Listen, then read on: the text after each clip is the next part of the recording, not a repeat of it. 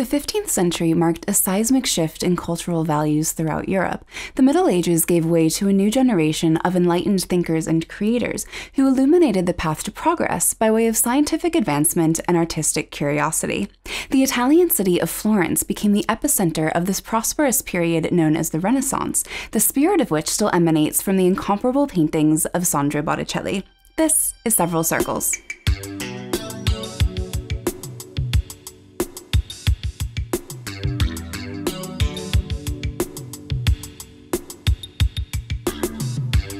A striking young man meets our gaze with quiet confidence. His lustrous auburn hair curls above the shoulders of a deceptively humble coat. Indigo was a pricey pigment in the 1400s, which suggests the sitter's affluence. But his identity remains a mystery to us. It's merely speculated that he is a relative of the powerful Florentine statesman Lorenzo de' Medici, aka Lorenzo the Magnificent, an arbiter of the Italian Renaissance and one of Sandro Botticelli's most loyal patrons. Whomever the subject is, he surely embodies the aesthetic ideal of his era, his youthfulness amplified by the elderly saint portrayed in his medallion. This is actually an original work of art in itself, believed to have been painted by the 14th century Italian artist Bartolomeo Bulgarini. The correlation or symbolism intended between the two figures has yet to be deciphered, but the distinctly medieval style of Bulgarini's inserted portrait is in stark contrast to Botticelli's, which possesses an almost proto-modernist sensibility.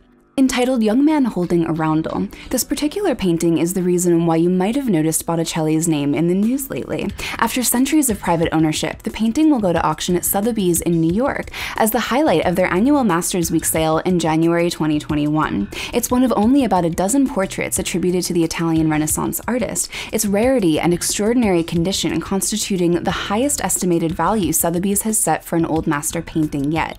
The tear-jerking $80 million price point rivals Vincent Van Gogh's portrait of Dr. Gachet, which sold for $82.5 million in 1990, and Portrait of Adela Bloch-Bauer II by Gustav Klimt, which sold for $87.9 million in 2006.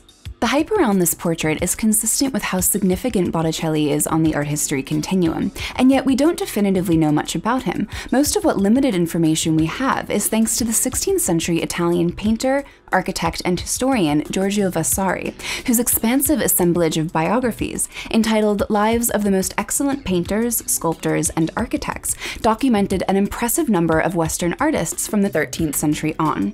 Vasari's unprecedented archival undertaking was by far the noblest of his time, but subsequent research has indicated that it's best we take some of his factual accounts with just a pinch of salt. Born Alessandro di Mariano Filippeppi circa 1445 in Florence, Botticelli supposedly adopted his surname from the nickname Botticello, which means little barrel in Italian. Vasari writes that Botticelli was a bright but restless child, and so his father, who was a tanner, attempted to refine his son's wild spirit by apprenticing him to a goldsmith.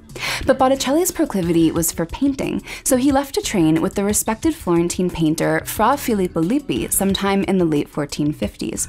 Aspects of Lippi's delicate style resound in Botticelli's paintings, from his emphasis on line to the way he illustrated human expression and filmy fabrics. Lippi eventually left Florence for the Umbrian city of Spoleto, where he died in 1469, the same year that Botticelli was given part of a commission to paint the virtues for the Piazza della Signoria. In Lippi's absence, Botticelli is thought to have honed his craft with Andrea del Verrocchio, whose celebrated sculptural practice likely influenced Botticelli's interest in contour, and Antonio del Pollaiuolo, whose focus on anatomy inspired a more muscular, naturalistic approach to figuration. The commission for the Piazza della Signoria was granted to Pollaiuolo's brother, Piero, who shared it with Botticelli in the way of Fortitude, which is now considered Botticelli's first notable work.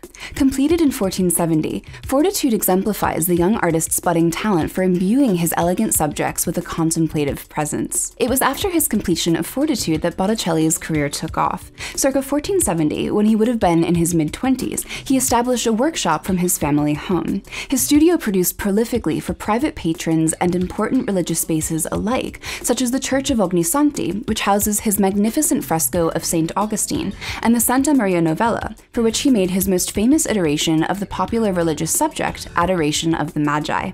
Botticelli worked various members of the Medici family into this version, as well as the probable self-portrait. In addition to his many altarpieces and frescoes, Botticelli was regularly patronized for his exceptional iconography of the Virgin Mary. Compared to her rather crude portrayal throughout the Middle Ages, Botticelli's Madonnas are soulful and compassionate with an ethereal beauty.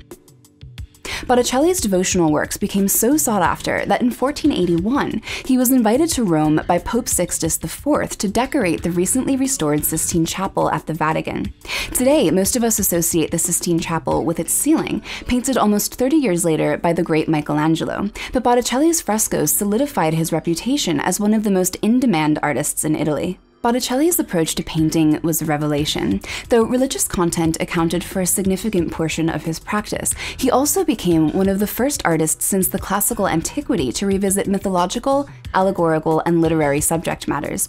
He employed vanguard anatomical research to render a more accurate perspective of the human body, and then defied that perspective as he desired to make his subjects more pleasing to look at. His artistic innovation was greatly supported by the all-powerful Medici family, who transformed Florence into something of a Renaissance HQ, a hub for philosophical debate and the exchange of new ideas. Lorenzo di Pierfrancesco de' Medici, a cousin of Lorenzo the Magnificent, is believed to have been the lucky recipient of one of the most sumptuous masterpieces ever created for the occasion of his wedding.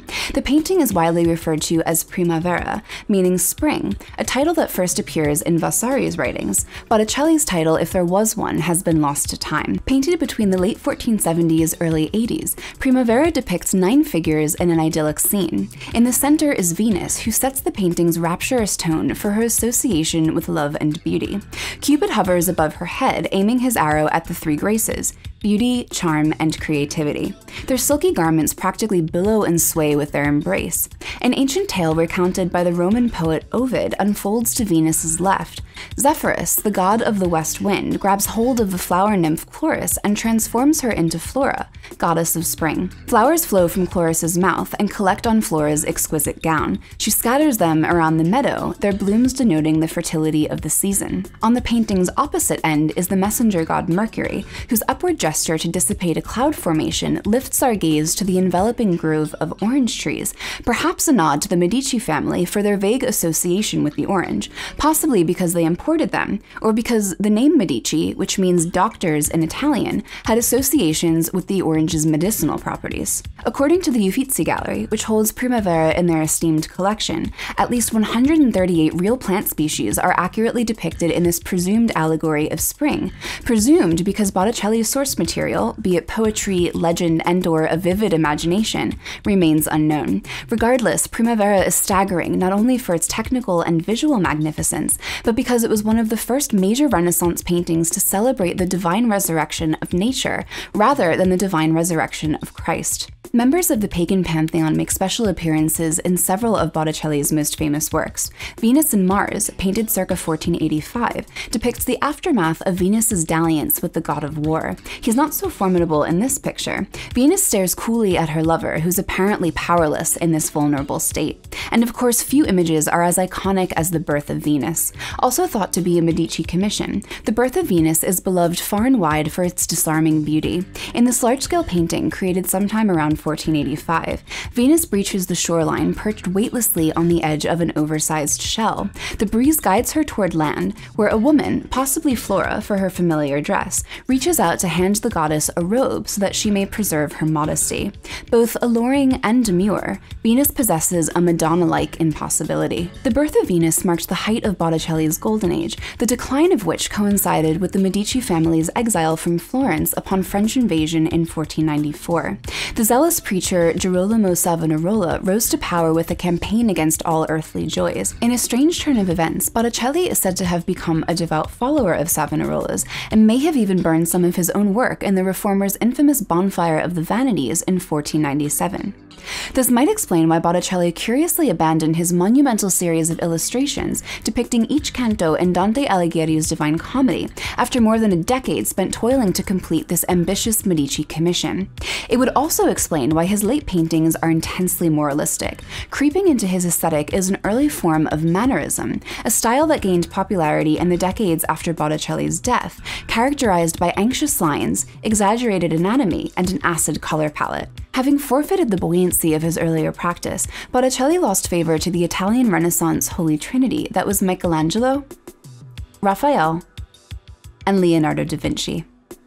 Vasari paints Botticelli's final years as impoverished and plagued by illness. The 15th century writer Angelo Poliziano additionally recounted Botticelli's regret that he never married. The artist died in 1510, his work eclipsed by that of his more popular contemporaries for centuries to come.